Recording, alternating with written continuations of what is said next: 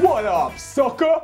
My name's Jacob Bergsma, and heck, you just entered the laboratory. That's right. I'm gonna give you a little tour here in the laboratory and show you how I exercise my scientific method. We got ourselves the audio mixing center. You got a little bit of audio over here and a little bit of audio over there. Then after that, we got ourselves the turntables right here. That's right, we scratch shit up, right? We get the audio files and put them on vinyl. Check it out. We got ourselves some bongo drums. I even got the little castanets keeping it.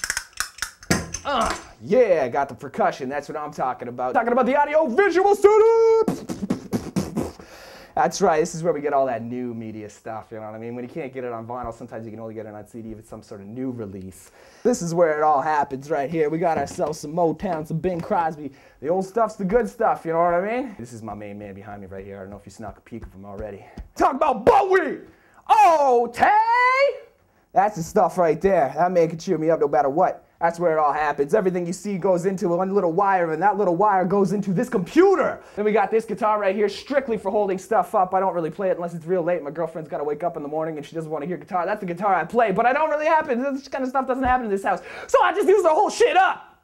Then after that, we got ourselves a clarinet. Got to have the wind instruments. You know what I mean? Got to go wind sometime. Wind is very important. You know, everybody breathes wind. There's air out there. You might as well use some of it to make some music. Bam! And that's my baby. And then, of course, one last little piece of the laboratory over here. I'm talking about this window. You see, I live on a shady street. I live in a shady neighborhood, you know what I mean? And sometimes when you're in a hip-hop game, you got to start writing shit about shit that you don't even know about. And this is the window you look out right here. I can see prostitutes for miles.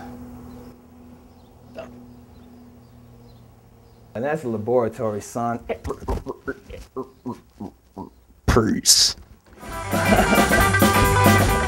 Coming up next on Music City.